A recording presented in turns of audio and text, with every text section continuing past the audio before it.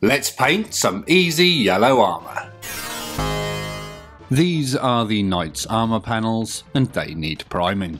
As usual, I'm using Chaos Black Aerosol for my primer. After a few quick blasts in the summer sun, I had all the panels primed and ready to paint. Now, I didn't mention here what I did was attach all those armour panels to old paint pots for ease of handling. I've got one here. Here you go. And if you're wondering, I didn't glue them to these handles. I blue tacked them on.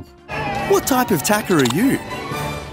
According to international law, primers always have to miss parts of your miniature, so next up we need some Vallejo model colour black. Using this black, I then tidy up any areas the Chaos Black spray missed. It helps to thin the paint a little more than usual for this. When the tidying up is done, we just have to wait for it to dry. I feel like Robert De Niro when I'm waiting, but I'm not talking Italian. Robert De Niro's waiting, talking Italian. Now this is the part I think I struggle with the most. Waiting on paint to dry. Or should it be waiting for paint to dry? What do you guys do while you're waiting for your paint to dry? Did we say paint to dry far too many times there? There were a few panels I couldn't hit with the aerosol that also needed blacking in, notably the Knight's head. It was pretty easy to do. There were only a couple of panels on his forehead and cheeks. If I had used the aerosol, I would have ruined the silver paintwork from the previous video, and then what the hell would I do? I would be in some real pretty shit then. Now what the fuck are we supposed to do? We're some real pretty shit now, man! You finished? Now, I don't think there's anything that annoys me more than ruining some previous paintwork. The worst is when you do it with your dirty little fingers, and they've got a bit of wet paint on there somewhere and you accidentally smear your piece. It's messy. So first we're returning to my wrinkly Vallejo model colour black. I'm still waiting for someone to tell me why my labels are wrinkly. Using my airbrush, I then give some of the panels a black coat. These panels I want black, so I'm going to tackle those first. With the black applied, we have this, the base colour for the black. Now I repainted over the Chaos Black spray paint with the Vallejo model colour black as they have slightly different finishes. The Vallejo model colour black has a nicer, more matte finish to it. The Chaos Black is a bit more satiny. It's hard to explain, you sort of have to see them in hand as it were. And also it will help match any other things I decide to paint black later on. This week I have mostly been watching Pete the Wargamer. He's made a fantastic video where he converts his Cerastus Knight Lancer. He's done a fantastic job and you need to go and check it out for yourself if you get the chance. This really punched the grading effect and resulted in the appearance of a red glass. Look out, it's the return of Basalt Grey. This was a birthday gift from my good friend Bones Minis. Thank you very much because I never did find my original one. Using my airbrush, I'm then going to apply this very sparingly into the centre of the panels that I want to paint black.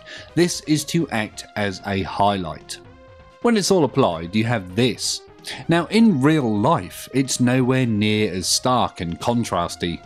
For some reason, the lighting makes it look a lot lighter than it is. Now you have to be careful when you're highlighting black. It's very easy to make a mistake and go way too light. It ends up looking grey rather than black. Anyway, let's move on to the yellow, shall we? Interestingly, we're not using a yellow paint, but we are using Vallejo model colour pink. I found this to be the best pink for the job. Using my airbrush, I then paint all the panels I want to be yellow with a few light coats of pink. We don't want any of that black showing through. It might have made sense to prime the miniature with grey, but oh well. With all that pink applied, we have this, a lovely pink blancmange knight. Maybe we should call him Sir Blancmange. Now I would like to know, do knights in Warhammer 40,000 get called Sir? I've always called them Sirs. Have I been getting that wrong since we started all these night videos? It even goes way back to when I painted that House Orlac knight many years ago. I painted it quite badly actually, looking back. Don't go and look at that. Here's a link to it if you want to see it anyway. Also, why is Sir sometimes spelt with an E? And that's a C. I mean an E. I guess I could just Google it. Well, I couldn't really find out why it's spelt with an E. But what I did find out, which I thought was very interesting, is that knights used to have the K pronounced. Back then it was also spelt with a C. So I was right when I did the C. So that would mean that they would be pronounced knights. I feel we need to bring that back. Next up, it's Vallejo Model Colour White. Using my airbrush, I then hit the centre of the panels with the white, leaving the pink around the edges, next to the recesses, where the trim is. This is a really fun step, and it's sort of hard to mess it up. Here's an example of a completed panel. For some reason my camera struggled with focusing on this. I think it's because the white is just too bright for it. You can see all the little pink fades around the edge of each panel. It's rather pleasing to the eye. Now there's loads of different ways of getting your transitional effects with an airbrush. Another way is to fade it out towards the edges of the panels instead of the centres. It all comes down to what you prefer yourself really. It's all very subjective. I felt with this miniature this was the method that would work the best. Feel free to disagree if you wish. Okay, let's do some magic. We're now using Citadel Imperial Fist contrast paint. With the airbrush, I'm using this neat by the way, I then cover the entire panels with the yellow. It's important to get good coverage here so the pink or white don't show up in patches somewhere. Here's an example of a completed panel. You can see the transitional fade underneath that yellow, giving us a lovely shaded effect. We have no nasty tide marks, and I think it looks pretty damn good. This is the first time I've tried the pillow method with an airbrush. Pillow being an amalgamation of pink and yellow. Now in the flesh, the yellow is considerably more vibrant than it appears in that footage. The yellow still doesn't seem right on the camera footage here. It's bizarre. I wonder why that is. If there's any camera experts out there that can tell us why, then please let us all know. I'd be very interested to know why. Anyway, when it comes to painting yellow with this method, it would be an absolute piece of piss to paint Imperial Fists with it. If you tried it, you'd be laughing. I guess the clue is in the name of the paint really, isn't it?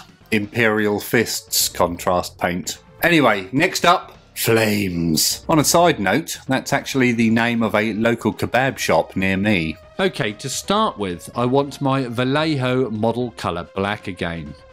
Using the black, which has been thinned quite a fair bit, I then paint on some wiggly flame patterns. The reference material I used was some images of Legio Furians, who are mates with the Knight House I'm doing, House Perdaxia. I say mates, I think there's a proper term for it. It took a little while to paint all those black flames, but we got there in the end. Sadly, some are a little untidy, but this is my first time doing freehand flames, so we should improve going forward, if we ever return to this scheme. What do you guys reckon? Would you like to see some more? Now when the new version of Epic is out, I'm planning on doing the Titans as Legio Furians in this same paint scheme manner. So this is almost a training run for those. But I do much prefer the Legio name Tiger Eyes as opposed to Legio Furians because that just seems hard to say. Furians? Furians? Legio Furries? Tiger Eyes is a lot better, isn't it? Next up, I'm going to use a little Vallejo model colour, German Grey. Using the German Grey, I then tidy up my flames and work it as an almost highlight, painting inside the centre of the black flames. With the subtle highlight colour applied, all the flames were finished. I painted them on most of the panels, apart from the black ones. Now in hindsight, the hind is over there, I feel maybe I should have just left a couple of those panels yellow without the flames on them, just to have a little more variation over the night. I mean, I've got the black panels, but I think maybe just some yellow blank ones would have gone a long way to add a little more variation in there. Variation is the spice of life, they say. No, variety is the spice of life. Where did I hear that? Is that an Orson Welles quote? Let's decide at the end together if we feel we should have had some blank panels on there. Anyway, it's done now. We need to move forwards. If you want to get your hands on your own Cerastus Knight Lancer kit and hopefully paint it right first time, then check out the little link up here somewhere. I'll also sling one down in the description below for you. Now we do have a small problem here. Some armour panels I want to be yellow are built into other parts, like these toes here. There are others on the weapons, and we're going to have to do these by hand. These will be the colours of choice.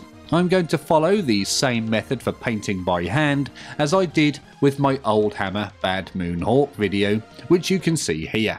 That took a lot longer than expected than with the airbrush, and I can tell you that for free. So going forward, I think I'm going to make sure everything yellow gets done first with the airbrush on future models. It's also a lot less tidy with the hand. Now luckily, we still have all the weathering and oils to do on this miniature, which should hide a multitude of sins. Now if you do want to come and chat to us about the 7 deadly sins or anything else Warhammer related, then please feel free to join us on our local friendly Discord server. There's a little link up here somewhere, and again I'll put one down in the description below. By the way, I don't believe in paywalls and it is free. We look forward to chatting to you there soon. Now a few days ago, Snakeworks Jr. and I found a weird musical mirror with a hammer attached to it.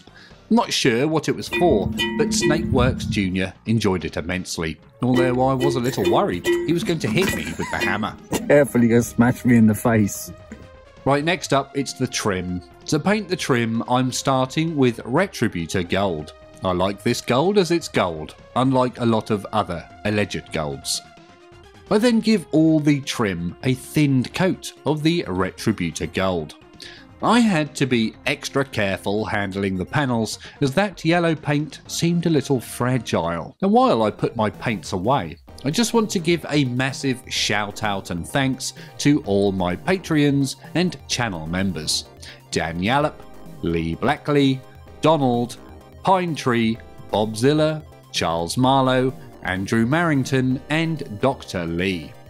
Thank you all so much for helping me keep this channel going. I love you all. Now, does anyone enjoy painting trim on their armour panels? Is there a fast and easy way to do it? If so, then please let me know for future reference. There is something I do need to show you. On the edge of the oval knight base here, there's some embossed writing, and it says, if you're enjoying this video, then please consider liking it and subscribing to the channel. That means you, Sam. If you are enjoying the content here on the channel, then please consider joining us on Patreon, the link to which is in the description below and up here somewhere. Now, without further ado, let's check out the finished yellow armour, shall we?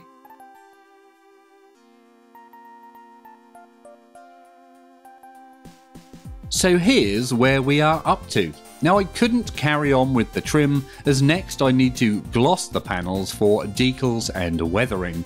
Then I will have to match them back down, and I think that might ruin the gold on the trim, so I'm going to leave them with just the first coat until we can get those sections done.